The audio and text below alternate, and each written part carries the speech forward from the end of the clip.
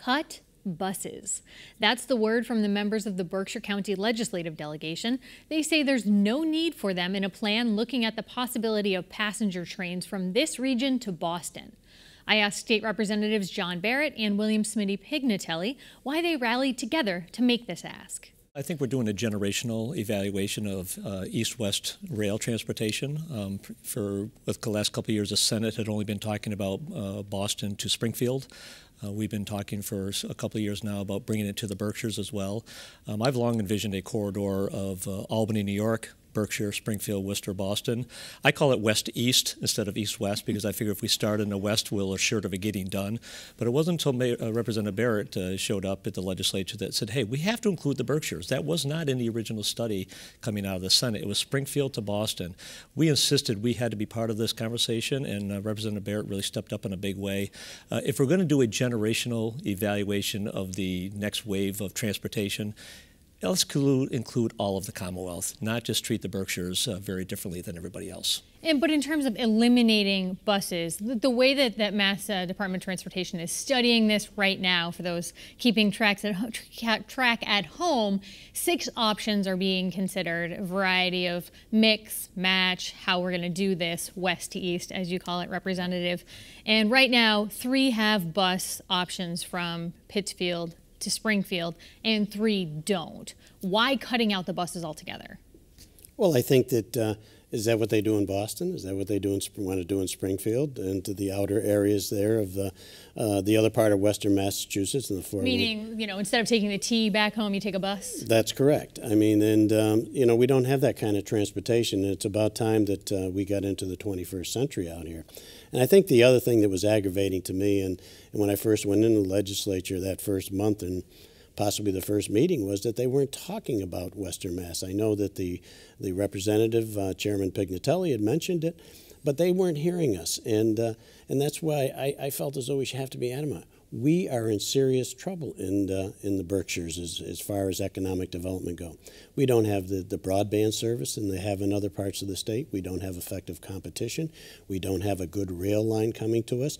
That is the only way we're going to be able to not only grow our area, but possibly save it down the road. Probably not in my time or your time even, but it's going to happen. And I think the other railroad service that I would like to see looked at very seriously is the one that Senator Comaford put forth in the Senate in a study to look at coming up basically the northern corridor, Fitchburg through Fitchburg and then on to Boston, right through to coming the other way, back to North Adams and into Vermont. That was looked at several years ago. That's available. That's a possibility that can be looked at in the interim before a high-speed rail is eventually developed, linking the west to the east and the east to the west. On the matter of the Berkshire delegation coming together, putting this ask to the Department of Transportation, you did it at the end of July. Have you heard anything back from DOT? No, and I personally am not that alarmed about that at this point. I think this is the start of a very long process. But we made it very clear at that very first meeting that anything to do with buses only to the Berkshires should be off the table. I mean, we're building a network of transportation for the next 100 years. I won't be here long enough to see it either, but for the next generation and generations to come, just don't say we're only going to have buses in the Berkshires. We have to look at all options, and I think if that's the only path out of 3 of those choices, I think it's being short-sighted on Mass DOT's part. What about on the other side? Have you heard from bus companies who say, hey, we don't like this very much? Well, sure we've heard that, and I've worked very closely with Peter Pan on doing some things. We're talking about the shuttle down to Wassaic, New York, or all the way to Grand Central in New York City. So I think buses currently, in this current form, are the mode of transportation. It could be enhanced, but we're looking at a generational investment, a generational opportunity to evaluate for the next 100 years. To only say it's buses, I think is short-sighted. In terms of looking at this broadly, and as you say again, west to east, rail service down to Boston, it seems I think to many people who look at it from the outside a no-brainer. Every major city has trains as an option for commuting. But when you look at what MBTA can handle, would they be able to add something else into their mix? Feels like you hear about the T breaking down every day. Well, that's why I say start in the west and go east, because it's the funnel effect into South Station. There's going to be a lot of more transportation, more trains going into South Station that maybe they can't accommodate. So start out here. Start with that Albany, Berkshire, Springfield corridor, and then as we get further going east, they'll be better able to accommodate those kind of things. So the MBTA is a disaster, in my opinion. It has been for a long time. I think we need to take the bull by the horns and try to fix this thing once and for all. It's the largest city in New England, the city of Boston. It's the economic hub of New England, but they have a horrible transportation system. I've told the mayor, a former colleague of ours in the legislature, you want to have a world-class city, you have to have a world-class transportation system. Massachusetts has a deplorable mass transit system, and that's what we have to try to address. And the other thing you have to do, you have to realize, too, that the taxpayers in western Massachusetts have been paying for the operation of the MBTA for years. We want to see some of that money shifted to the western part of the state. For example, a lot of people don't know that they get 16% of the sales tax, which is 1 penny of that 6 1/4, goes to the operation of the MBTA. In Berkshire County alone, that's $33 million a year. What is it in Hampden County and other counties throughout the Commonwealth that don't have access to the MBTA? Shouldn't we get a piece of the action basically out here? And I think that's what we're saying with all of this. Do buses are included in this? Of course. People like to ride buses, and that should be an option that they have and continue to have. But I can tell you right now, it's about time that western Massachusetts stand up. Senator Lesser opened the door to get it to Springfield, but let's get it the rest of the way to a place called Berkshire County that's an hour and a half away from my community in North Adams. Or southwestern Vermont, depending on where you are, where you fall in that debate.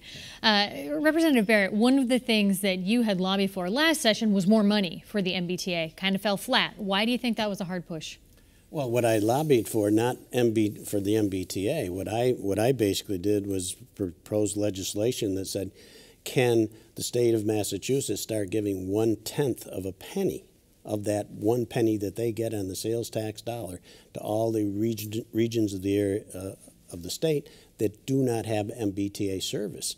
I mean, you know, that has about as much shot as a snowball someplace else, and in Florida, and but it just didn't fly. But I wanted to bring it to the attention to the rest of the reps, because a lot of them didn't realize how much of the sales tax is from their area is going to the operation of the MBTA, which to me is not only a disaster, but it's been a haven for people to get jobs from the legislators for years. It's got to stop. At the beginning of our discussion, you both joked a bit about timetable on this, the length, how long it might take to get it done. The study we're talking about for west to east rail is expected in 2020. I'm going to ask both of you to turn over your magic 8 balls here and say, what do you think is the reality of this going from study to actuality? I think that's going to be the challenge. I mean, finding the money and the resources to do just that. I've been working on that, a possible interchange, a new interchange between exit 2 and 3. I thought that was going. Yeah, I thought that would be a 6-month study. It's already a year and a half, so I'm not as optimistic about 2020 having that end result. But if it does happen, then how much money is it going to cost, and how do we have to overcome some of the financial hurdles and the environmental hurdles to get this thing actually, when the rubber meets the road, getting the tracks on the ground to do that. So I think it's a long time going, but I think if we're going to study 10 years, 15 years? Well, I threw out 20 years only because, how long did we discuss the Berkshire bypass in Berkshire County? That was 50, 60 years, and we still have no bypass. So I think studies are one thing, actual implementation is another thing. It's going to take a long time, but the financial aspect of it is going to be the biggest nut to crack. I think what I found going into the legislature, I've never seen a state that loves to study everything. We have studied everything. Lots of educational institutions here. Yes, and it's just crazy. They've got to put together implementation plans. Not only do they do a study to see the feasibility of doing it, but determine how it's going to be implemented as part of that. They don't do that. They just study it, put an implementation plan into place. They don't do it in the state of Massachusetts, and I think that's one of the reasons why we're in the mess we are today. And it's not so much this generation of leaders. that have caused it, it's passed. And it's got to be looked at by those of us that are here now to try to get it going and try to stir the pot so that it can be addressed, especially for the area of Western Massachusetts that we represent. We're part of the state. Like I say, Berkshire County dumps in $31 million a year for the MBTA, where after 20 years and age 44 or so, you can retire with a very nice 80% pension. And that's my fear, and that's why I keep calling it west to east. I really believe if we start in the west, it's going to get done. My biggest fear is that it'll be studied, they'll start building it, but it'll stop right here in Springfield, and we'll be isolated once again in the Berkshires.